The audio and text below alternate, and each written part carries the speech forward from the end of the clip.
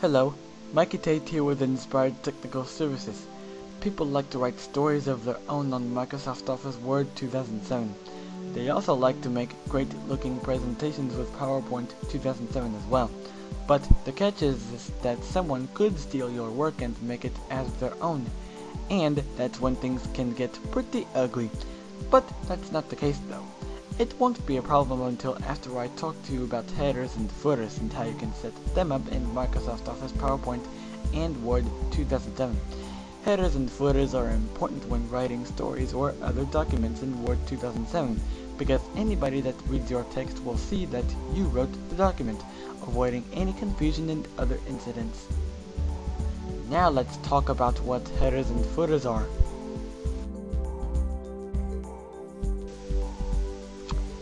Headers go on top of your document. It is made for the purpose of telling readers what the title of your document is, who wrote it, and when it was made. If you want, you don't have to enter the date. In fact, you can delete stuff from the header you don't want or need. Just simply right-click on the item, then click Remove Content Control. But if you want to edit the header while it is inactive, just double-click it. Doing so while it is active will also deactivate it so you can work on other parts of the document without messing up the header. The footer belongs at the bottom of the document.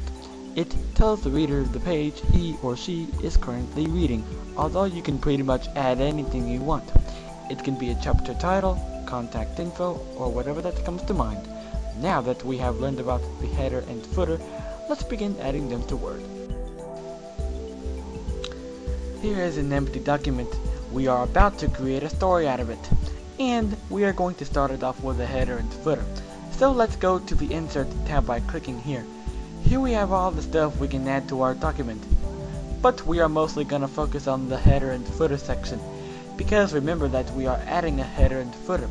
Now by clicking on either one, it'll bring up the following. This displays a list of header or footer designs. The footer's design can match with the header's design as well. Looking down below though, you can see two buttons. Edit header or footer and delete header or footer. Click here to remove the header or footer from your document, but you can add it again at any time by choosing one of the designs here as discussed a moment ago. You can make changes to the header and footer by clicking here.